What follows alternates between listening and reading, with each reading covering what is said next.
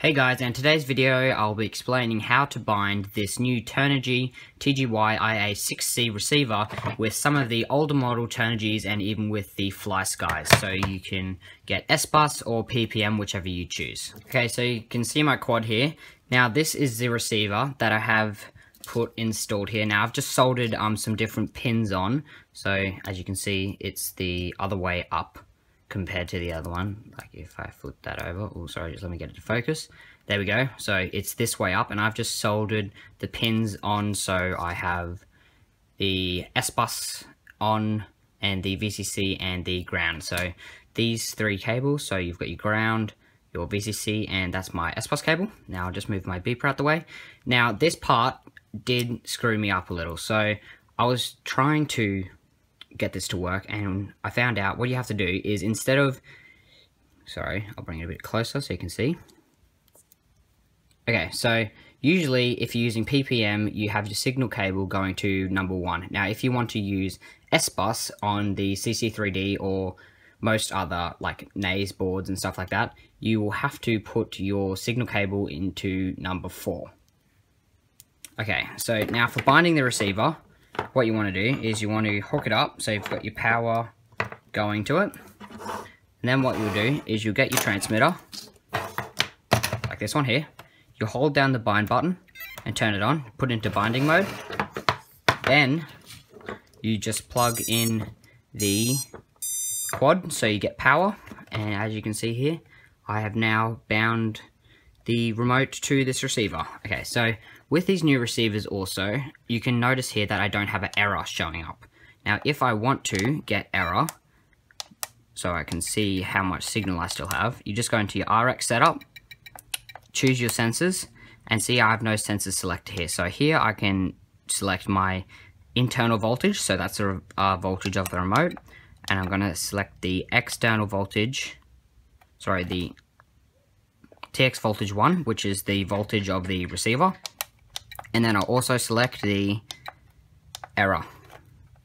And if I hold cancel here, see, I'll go back, and there you go. There is my error there. Now, I've found that it always just shows 1%. It does change to other percentages, but it just, for some reason, just stock shows 1%.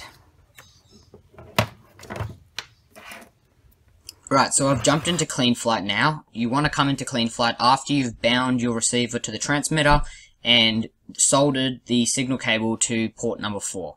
Okay, so you can see I've got the quad all set up here, so everything's moving, everything's right. So what you're going to have to do is you're going to have to come over into ports over here, and you're going to have to come down to this UAR2, and usually this serial RX will be unselected.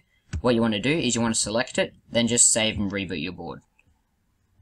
Okay, so once that's done, you want to come to into your configuration, and you want to select the RX serial, which is the SBUS, which is right here. So you can select that. Then you come down here. Now, I had to do a bit of guessing here. I selected SBUS first, but then I went through and realized I had to select iBus. Now, the reason you want to select iBus down here is because with the older version remotes, they're still transmitting on iBus or just your normal signal to the receiver. These older remotes do not have SBUS capabilities.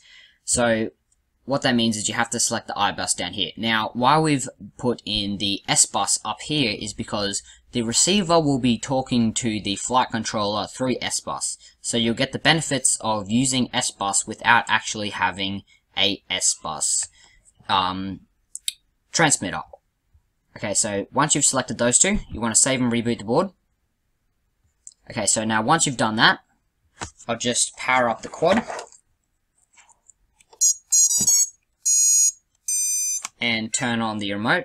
As you can see here, I have got all the controls. And as you'll notice with SBUS, if you are using PWM, you might notice like a slight flickering like this in between all the channels. With SBUS, you'll have a constant signal, which is the great benefits of SBUS. Okay, so if you liked this video or enjoyed it, please leave a like and comment down in the description if you have any tips or anything you want to see in the future. I hope this helped you guys, and have a great day.